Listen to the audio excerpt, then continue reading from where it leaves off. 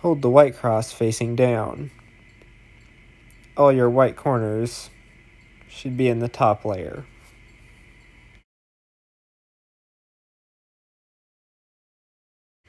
Now look at these two colors. Find the corner that has those two colors on it by rotating the top layer. That's not one. That's it right there. It matches these two center colors. Hold it on the right side and follow the sequence up, left, down, right, just like the last video. Now look down and confirm that it is in the right location. It looks like it is. Now rotate the entire cube and move on to the next corner.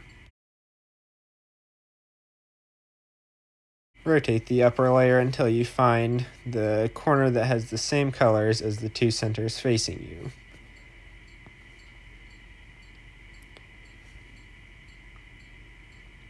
Now repeat the sequence up, left, down, and right. Make sure it is in the correct location and you can move on to the next corner.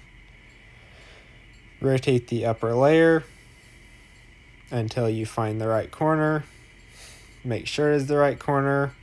Up, left, down, right. Make sure it is in the correct location now. Move on to the next corner. Rotate the upper layer. Make sure it is the correct corner. Up, left, down, and right. Make sure it is in the correct location. And if you have completed all four corners, you are done with this step.